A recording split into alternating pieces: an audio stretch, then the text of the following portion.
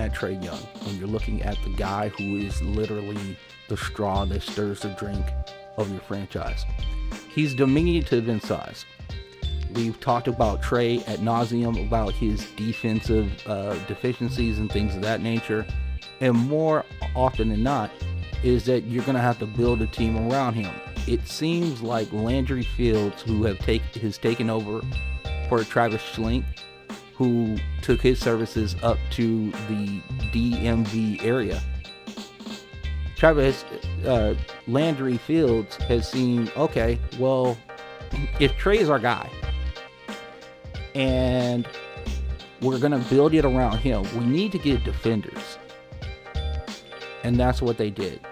If for some reason you can continue to extract whatever you can from DeAndre Hunter, you saw the growth of Jalen Johnson, who we'll get into a little bit later.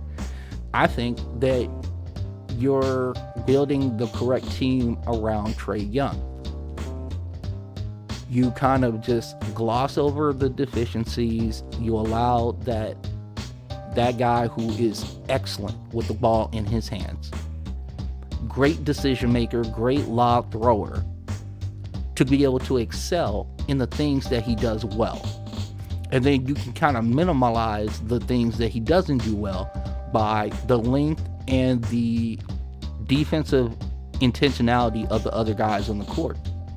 Now, what's going to have to happen with Dyson Daniels, and we're going to get into that momentarily, is this. The key thing to this is that he's still raw. His offensive game is still raw. He's going to have to shoot it better.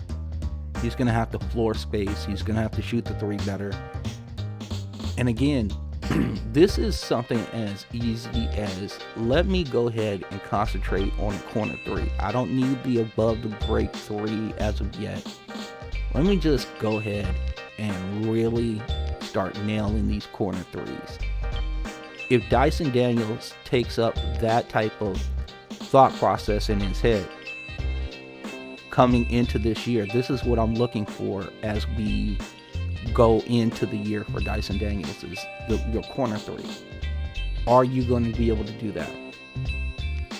Are you able to get on and off the ball quickly, make quick decisions with the ball, be decisive?